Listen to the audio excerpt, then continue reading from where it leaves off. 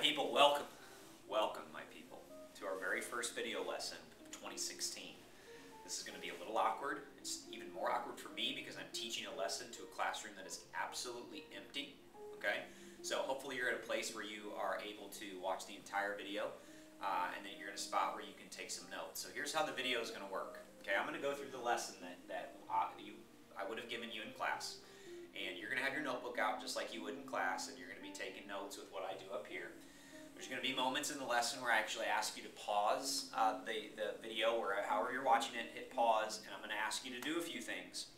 And then I'll tell you to turn back with me in the video, and I'll continue working. So if you just watch the video without pausing, you probably aren't going to have enough time to get everything done that I'm going to ask you to do.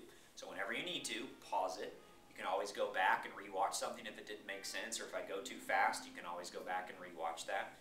But I need to make sure that you're ready to go. So in front of you right now, before you even start this, you should have your notebook, you should have something to write with, and probably a graphing calculator to help you with a few of the calculations we're going to do.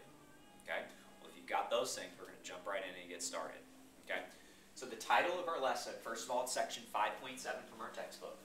And the title that I would like for you to write at the very top of your notebook page is Finding and Using Roots and Zeros. Finding and using roots and zeros. Okay? So if you need to pause now and get yourself set up, get yourself situated, get your notes ready to go ahead and do that. Okay. Hopefully you got your notes all set up and you're ready to go. So we're going to jump right into this. So we're going to do two example problems together. Okay? Two example problems together. And then we'll be done with the video and you'll be prepared for what I have for you to do in class while I'm going. Okay, so first of all, here we go. Example number 1. Here's what example 1 is going to say. Example 1 is going to ask you to find the zeros of f of x, comma. Okay? And then skip down to the next line, and we're going to write out what f of x is. Here's how f of x is going to be defined for us. F of x is going to be defined as 27 x to the 6th plus 54 x to the 5th minus 432 x to the 4th minus 856 x cubed plus 16x squared minus 128x minus 256. Okay. So that's our function that's been defined. Now here's the point where I want to emphasize why we used a comma here as opposed to a period. If you used a period here, that would be a very valid question that in fact you are going to be expected to do on your exam. But the problem is we haven't gotten to that section yet. If I put a period here, that would be a problem that you'd encounter from 5.8, and we just haven't gotten to 5.8 yet. So the reason that there's a comma here is because we're still only in 5.7. I still have to give you another piece of information. So here's the next piece of information. It says find the zeros of f of x, comma, again I just explained why that comma is important, if x plus 2 is a factor. If x plus 2 is a factor. Now that piece of information is critically important.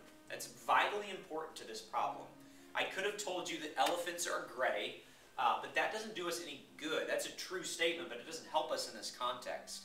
So what makes the fact that x plus 2 is a factor so important? Well, to answer that question, you have to go back to 5.6 and think about what you know about the factor theorem. Okay, we wrote that down in our last class.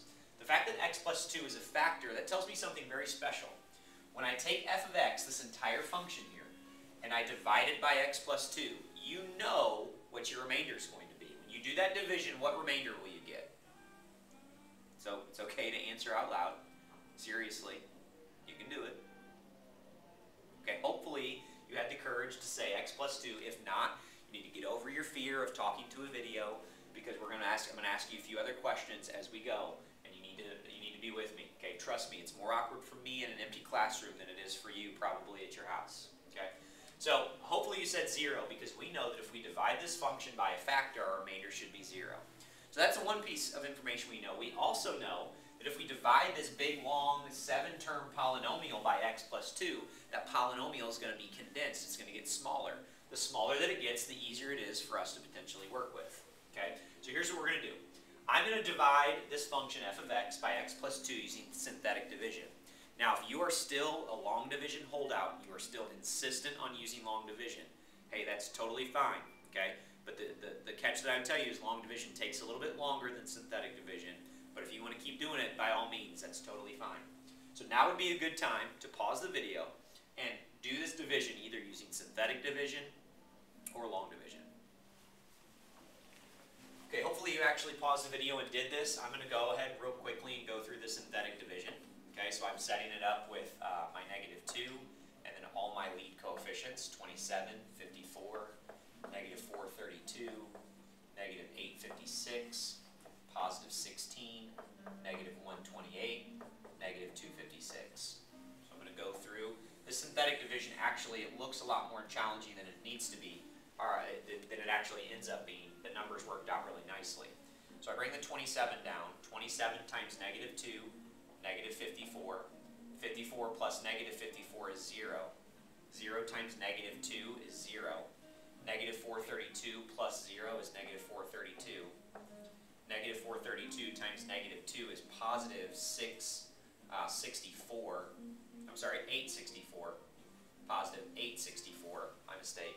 So -856 plus 864 should give us positive 8. 8 times -2 is -16. 16 plus -16 is 0. 0 times -2 is 0. -128 plus 0 is -128. And then -128 times -2 is positive 256. And -256 plus positive 256 gives me a remainder of 0, which is what we would have expected.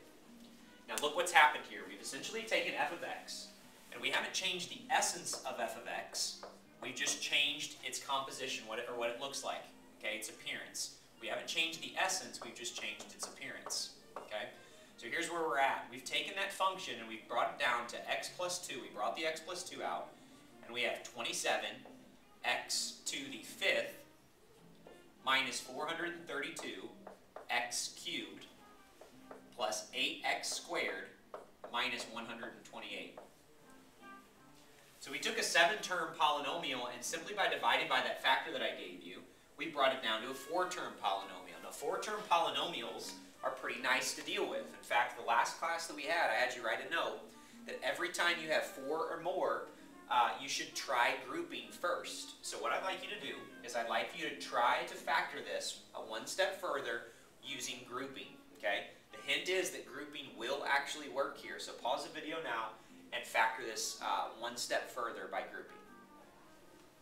Okay, hopefully you're back and you actually did what I asked you to do and factored. If not, you're not doing what I asked you to do, and that's not how you're going to make this video work the best for you.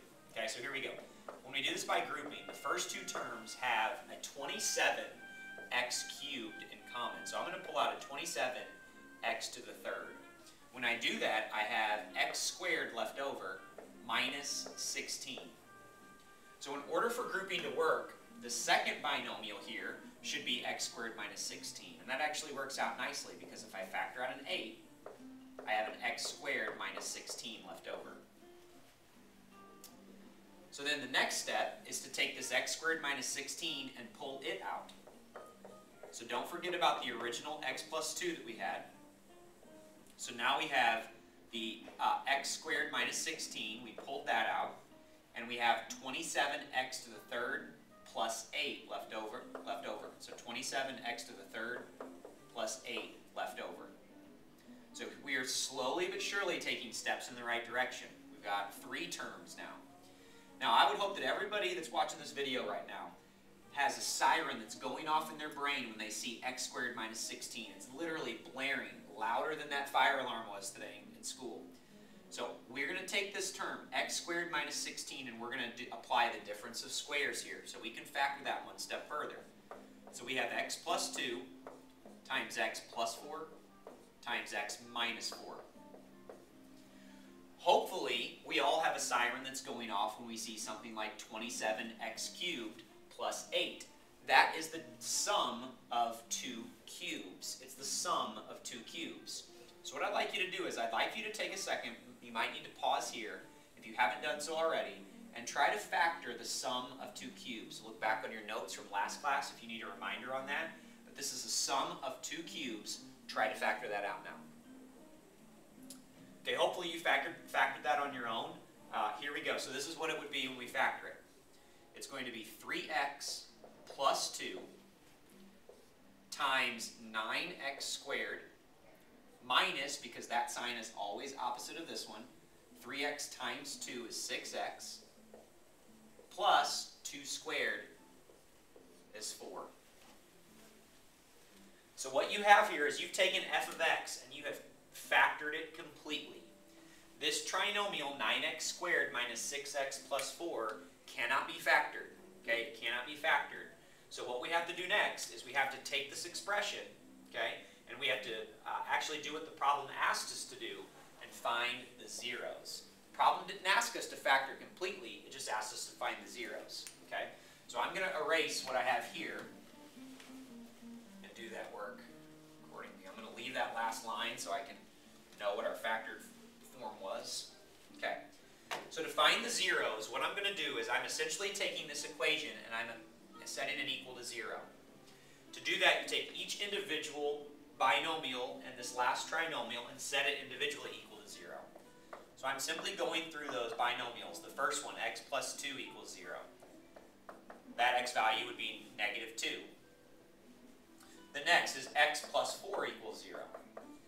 Subtract 4 on both sides and I get x equals negative 4. The third one is x minus 4 equals 0.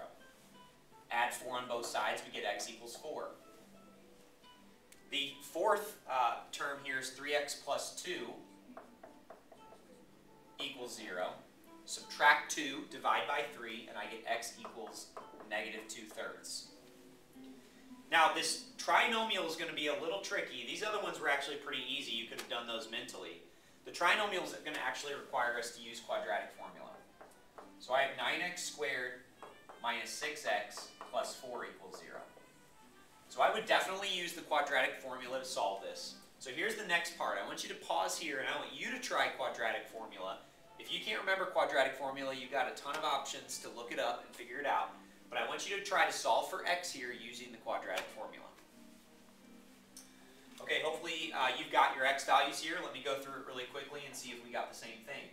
So I get x equals negative b, which is negative 6, so positive 6, plus or minus the square root of b squared, which is 36, minus 4 times 9 times 4, which I get a discriminant of negative 108, all over 2 times 9, which is 18.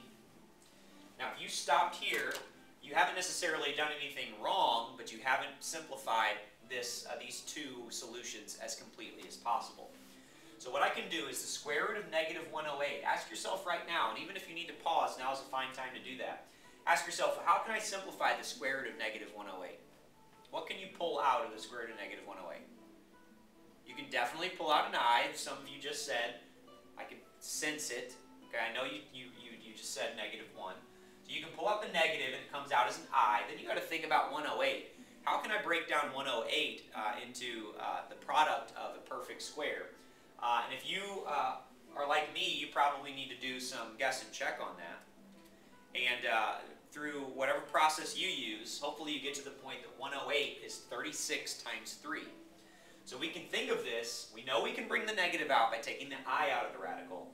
But if we think of this as 36 times 3, the 36 comes out of the radical as what? A 36? No, not as a 36. How does it come out of the radical? It's okay to say it out loud. Nobody will judge you. You're right. It's a 6. It comes out as a 6. So here's how I can simplify this. X equals 6 plus or minus. The 36 comes out as a 6. I. The 3 is still left over in the radical. All over 18. All over 18. Now, again, if you get to here, you haven't done anything wrong yet, but it's not completely right. We need to factor it one step further. Notice how the 6, this 6, and the 18 are all divisible by 6.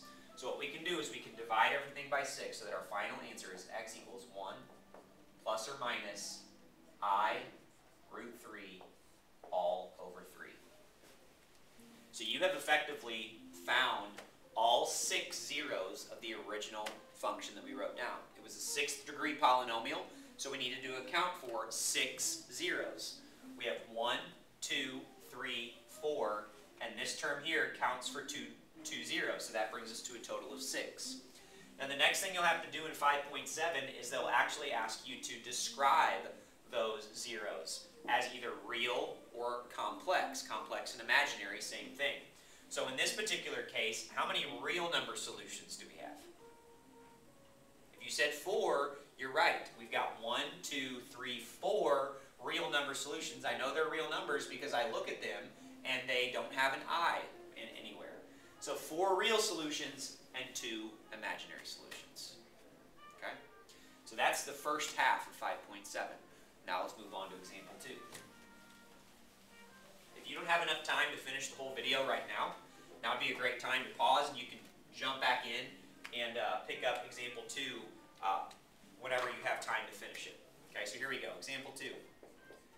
Here's the second type of question that's going to be in this assignment for 5.7.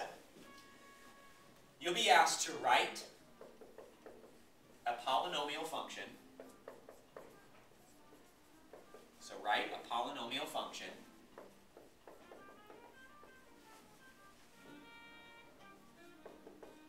with integer coefficients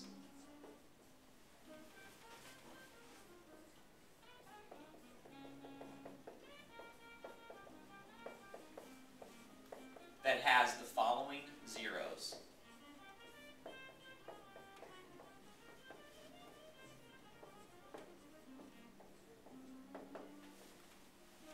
It has the following zeros. And if you've noticed, yes, I do have music playing in the background because it's incredibly awkward to talk in a dead silent room.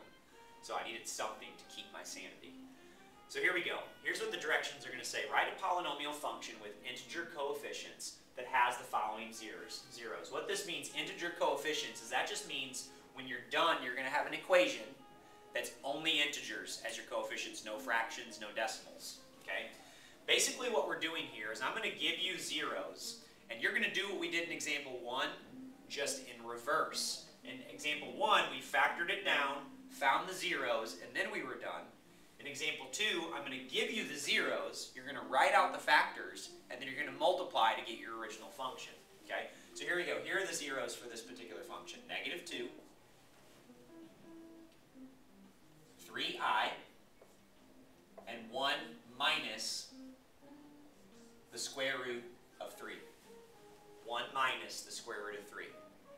There's a couple twists and turns that you're going to read about in 5.7 if you need to, that I'll go over with you now. Let's take the root of -2. Okay, let's take the root of -2. If this is one of the solutions, that's essentially saying that x equals -2. Well, if I take this a step backwards, what would I have had right before I had x equals -2? We would have had x plus 2 equals 0. So the first factor of the polynomial function that we're trying to write is x plus 2. Now these second 2 roots are actually a little deceptive. There's something in your section on the book on 5.7 called the complex conjugate theorem. The complex conjugate theorem. And what the complex conjugate theorem states is that anytime you have a complex root or any root that has an I in it, you're going to have both the positive and the negative. Notice when I wrote this out, I did not include -3i, but the complex conjugate theorem tells you that if 3i is a root, -3i needs to also be a root. So what that basically is saying is we should think about this root as x equals plus or minus 3i. Now if we work backwards from here, what should come to your mind when you see an I? You're right, the square root of -1. The square root of -1. So we could rewrite this as x equals plus or minus 3 times the square root of -1. Well, then what we can do is we can take this 3 and we can slide the 3 back into the radical. Does it go in as a 3? No, it goes in as a 9. So what we have here is we have x equals plus or minus the square root of negative 9. Well, if you remember back to the quadratic unit, chapter 4, when we did something very similar to this, the next thing we would do to get rid of the radical and the plus and minus is we would square both sides. So what we have here is we have x squared equals negative 9. We're so close to being done. The last step is to add 9 to both sides. We get x squared plus 9 equals 0. So this is our second factor. Again, our first factor was x plus 2, and we just found our second factor, x squared plus 9. Now the third factor we have to figure out is 1 minus root 3. There's another theorem that helps us figure out what we're doing with 1 minus root 3. It's called the irrational root theorem. The irrational root theorem. This is very similar to the complex conjugate theorem, but what it says, if you have 1 minus the square root of 3, 1 plus the square root of 3 must also be a solution. Just because I didn't write it here doesn't mean that it's not one of the roots. Okay, so here's what we can do with that. Think of this as x equals 1 plus or minus the square root of 3. Again, just because I didn't write out 1 plus the square root of 3, we now know the irrational root theorem, and that's not in your book, by the way, that's bonus. Okay, that's just because I think that you're better than the book. We can think about this as 1 plus or minus root 3. It's actually going to be 2 different roots. Okay? So similarly to what we did here, I want you to take a second and try to work backwards to find the factor that would give you this set of solutions. Okay, hopefully you actually did that, because I'm going to move really quickly through this. We subtract the 1 on both sides, and we get x minus 1 equals plus or minus the square root of 3. Then we square both sides, so we have x minus 1 squared equals 3. Foil the left-hand side, we get x squared minus 2x plus 1 equals 3. And then I subtract 3 on both sides, so I get x squared minus 2x minus 2 equals 0. There's my third factor. There's my third factor. Okay? So I've got my 3 factors here, and I'm going to erase the rest of this to give myself a little bit more room.